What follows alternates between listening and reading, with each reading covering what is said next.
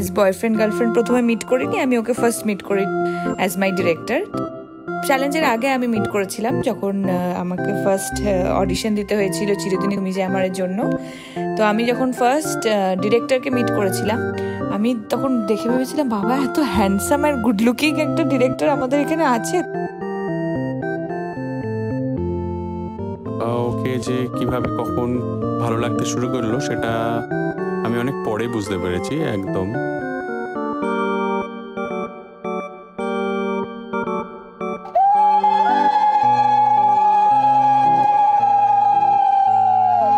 First he is a very very positive man এবং ভীষণ inspiring একজন পার্সোনালিটি, যে সব সময় যার কাছ থেকে আমি কিছু না কিছু শিখতে পারি।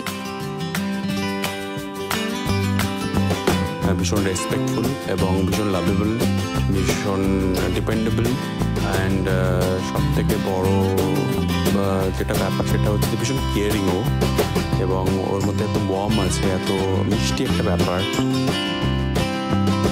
As a boyfriend he is amazing, as husband he is amazing, এবং ওর লাইফে যা যা রোল ওকে প্লে করতে হয়, মানে অ্যাজ সান বলো, অ্যাজ দাদা বলো, বা অ্যাজ মামা, অ্যাজ জামাই, যা যা রোল আছে এত পার্টিকুলারলি ও সেটাকে প্লে করে, মেনটেন করে, এবং প্রত্যেকটা রোলের মধ্যে ভীষণ ইমোশন আছে। Is a very very emotional person, সেটা ডেফিনেটলি আমার সাথে প্রচণ্ডভাবে কানেক্ট করতে পারি আমি।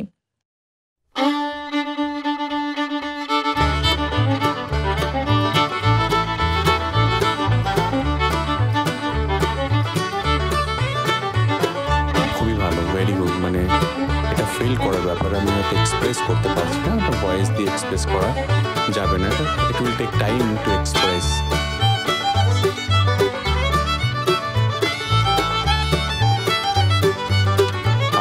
রিলেশনশিপের সব থেকে ইম্পর্টেন্ট স্পেস হচ্ছে সেই জায়গাটায় যেখানে তুমি তোমার ভুলটাও স্বীকার করতে পারবে এবং তোমার খারাপটা আলোচনা করতে পারবে, এবং সেখানে শেখার যে রিলেশনশিপ তোমাকে শেখায়, যে রিলেশনশিপ তোমাকে এগিয়ে নিয়ে যায়, সেই রিলেশনশিপটা আমার মনে হয় যে সব থেকে ভ্যালু অ্যাড করে তোমার লাইফে, এবং সেটা আমার করেছে। অনেস্টলি স্পিকিং আমার লাইফটা এত সুন্দরভাবে বদলে যাবে সেটা আমি মানে আশা করিনি।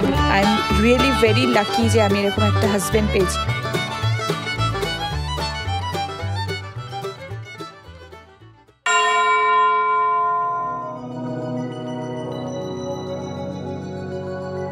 এক্স্যাক্টলি যেভাবে আমি স্বপ্ন দেখতাম যে আমি এইভাবে বিয়ে করব, এইভাবে সাজবো, এই জিনিসটা হবে, সমস্ত জিনিসগুলো হয়েছিল। গ্র্যান্ড ছিল, ভীষণ রয়্যাল ছিল, ভীষণ এথনিক ছিল,